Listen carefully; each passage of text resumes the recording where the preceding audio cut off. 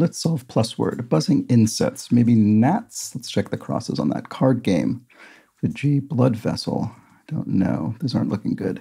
Lower oneself could be abase, but it would be self-abasement specifically. All right, I don't think this is gnats, but it probably does end in an S.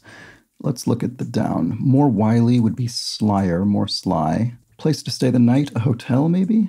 Antiphrasis. Oh, I know this, but I can't bring it to mind. Imperial unit of weight, a ton or an ounce maybe? It could be either of those. Thin out. Boy, this is tough. Card game. Whist, maybe? It's an old card game. I don't really know anything about how you'd play it. Oh, buzzing insects are wasps. Good thing I didn't put gnats in there. Oh, a blood vessel is an aorta. There we go. It's coming together. Lower oneself, I suppose literally, you stoop down.